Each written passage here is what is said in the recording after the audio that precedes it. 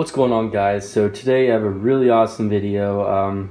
I'll be looking through an unsearched coin collection for very rare and valuable coins. So this used to actually belong to my grandpa, and he was a coin collector himself. He really loved coins. So let's look through this and see what we can find. There's some things I won't show, like for example, this is just, I think it's just recent American coins. I don't think there's any silver in there. I'll have to look for some key dates in there later. But maybe there's like one silver coin or something hiding in there. So let's get started. This one here looks like old copper coins from the 1800s, maybe some early 1900s. A lot of old tokens. I just love these. 1855 Prince Edward Island. Ships and Colonies token. 1 shilling, 1845. 1900, right on the dot. 1832 1 penny token. 1902. This one's a real thick one. I think this one's a 1 Stever or something. I think it might be. Looks like a Bank of Montreal token. 1837. I am not sure what this is. We got a large cent. Prince Edward Island one. It's hard for me to read this because I'm looking through the camera.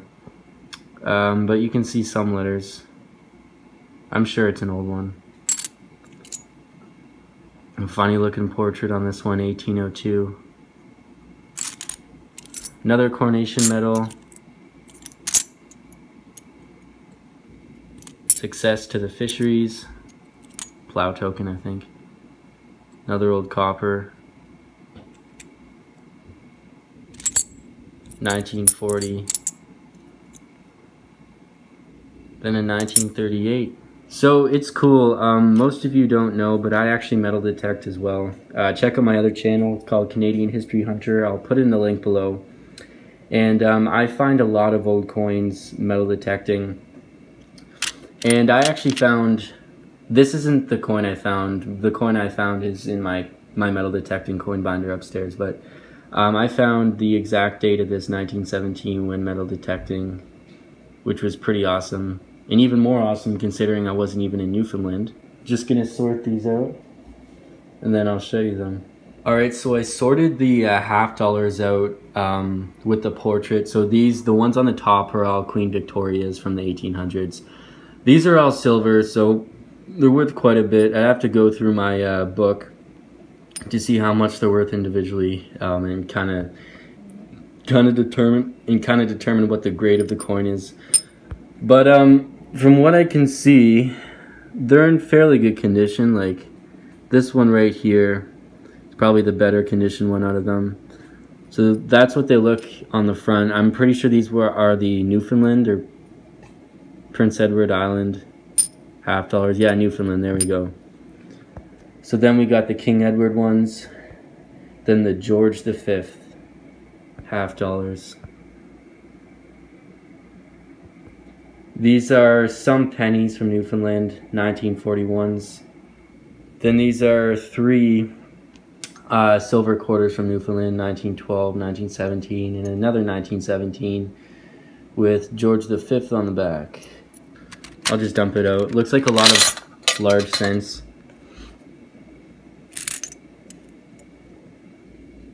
$1929, 41. 1936 silver quarter, got some large cents. 1916, looks like a tone-back nickel. 1942, George VI penny, silver dime from 52, self-government and free trade. I love those old tokens, they're so awesome. Old nickel, large cent,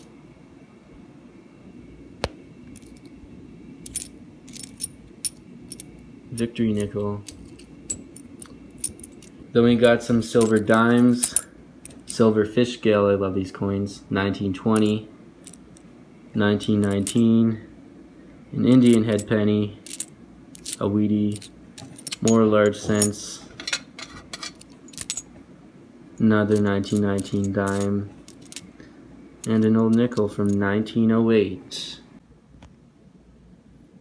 So I actually found 3 more old tokens and another tin. I'm not sure what this one is. Looks like an old copper, probably from the early 1800s. Another large cent, 1911. And then a 1838 trade and navigation token, a 1 stever. Really cool.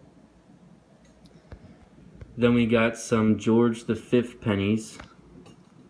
Most of them are in the 30s. Then the portrait on the back is this. I love these pennies, really cool looking design. So with the next tin of coins, I'm pretty sure these are British coins. Most of them are silver. So these ones up top here are 2 shillings. It's in 1937, 39. This one's a half crown from 1957.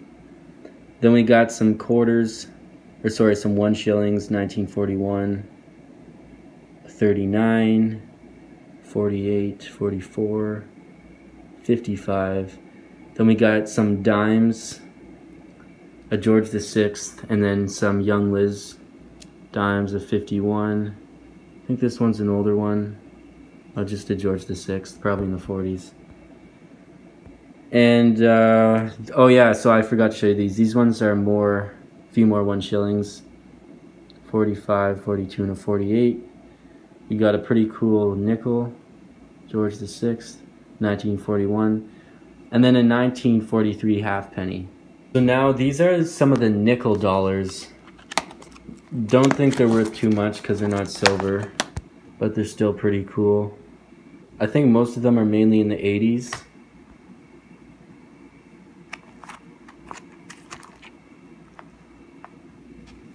Okay, we got a 68 there. So it could be a silver dollar.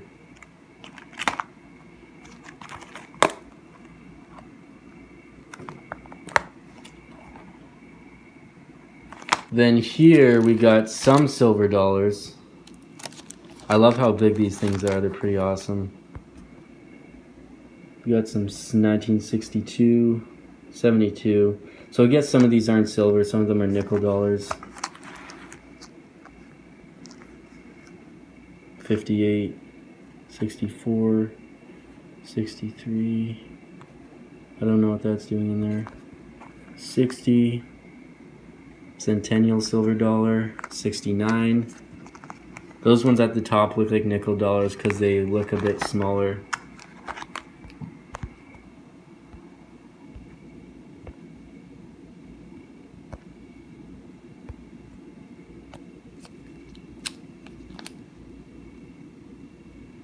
A Young Liz silver dollar. And yeah, the ones on the top are 68, 69s, probably nickel dollars.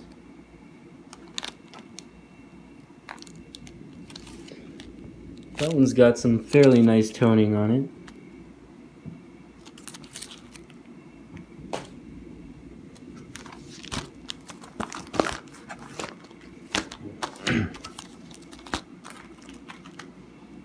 Now we got the Kennedy half dollars. I don't think, yes, some aren't silver. Some are.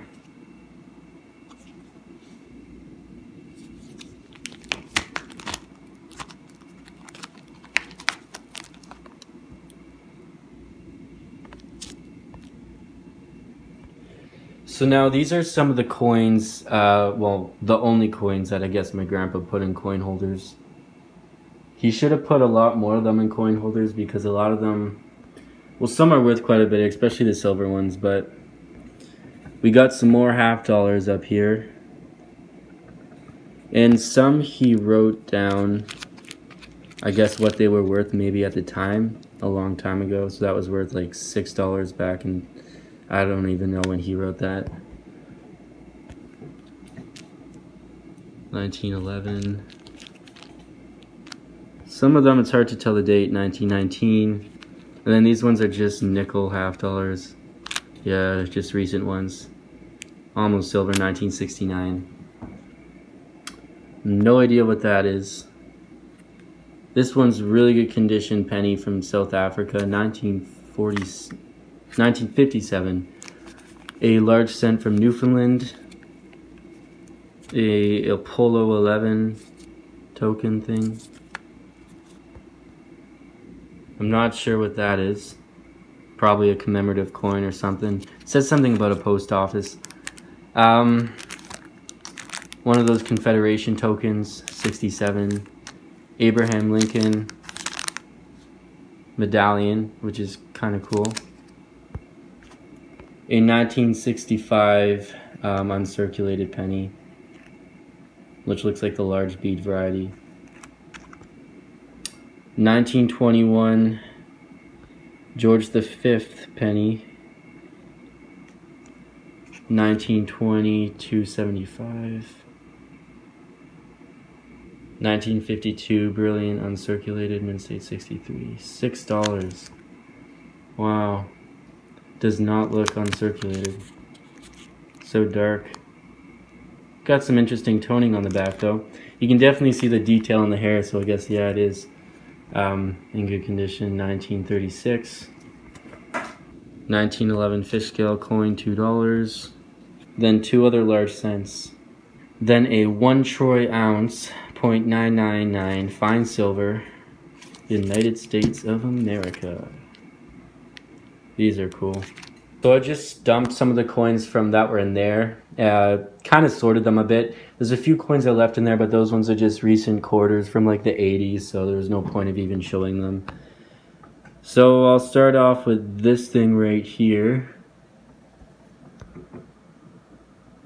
A Mayflower, Nova Scotia, probably a commemorative thing, 1967.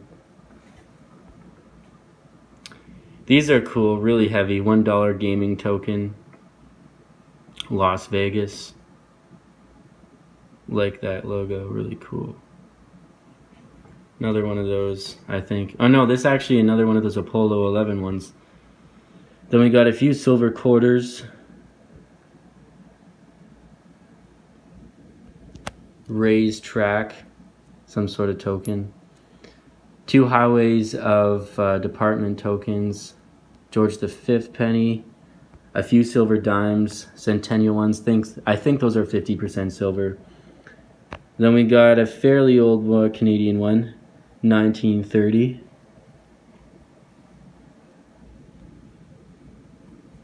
George V. We got some subway tokens. This one's in good condition, really shiny. A franc. Wonder what the date is on this one. 1 franc. Okay, it's only from 91. Two centennial nickels with the bunny rabbit on, Canadian ones. Another token. A buffalo nickel, but it is dateless. Can't see it. It's in rough shape. So now let's start with the binders. So these are the Canadian small cents that start from 1920. I don't think these ones are old. The ones in this thing that I'm holding. I think there's some missing, but the majority of them are there.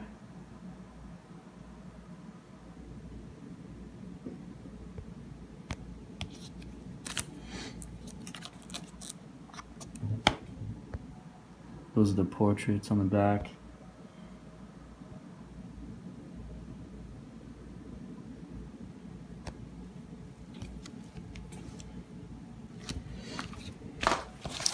Now these are the Canadian dimes from 1937 to date.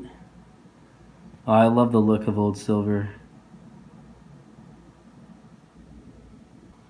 Oh, so these are awesome. I love looking at old silver coins that are in amazing condition.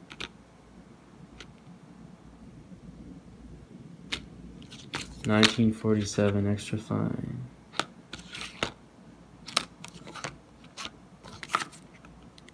That one's like almost uncirculated.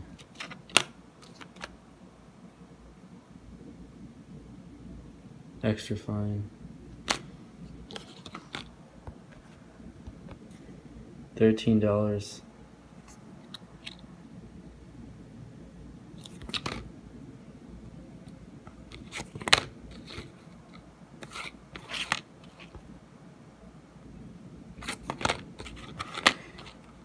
What makes them worth even more is that they're uncirculated and they're silver, so that's awesome.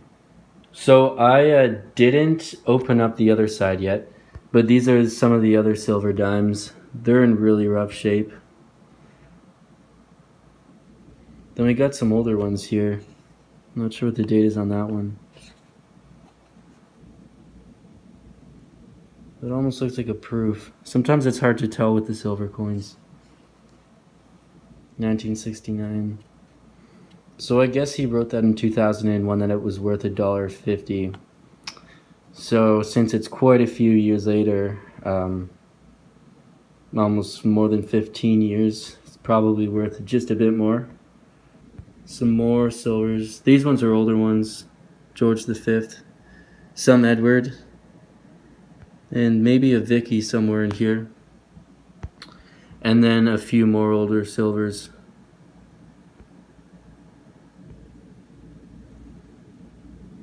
Then these are the Canadian half dollars from 1937 to 1960. I guess there's a few missing, but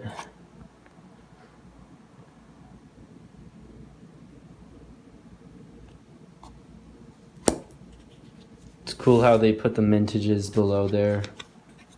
With the nickels, 1922 to date.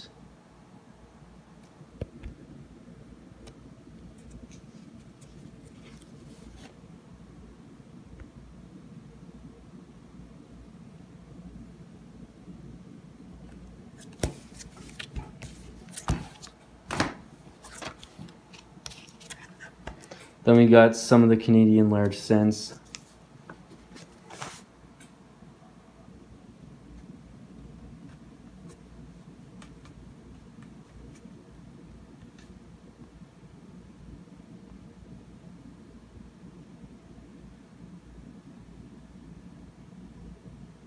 And then the Canadian quarters from 1911 to 1952. That's a 1910 up top. So if this 1912 quarter was worth $4.50 in 1987, you gotta wonder what it would be worth now in 2019. Quite a bit more, hopefully. A lot of these have some toning on them.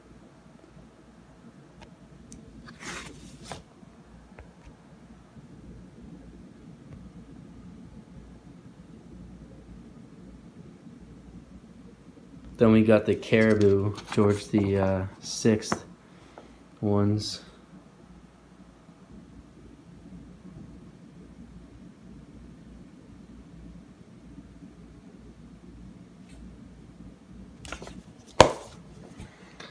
So that's pretty much about it for this collection.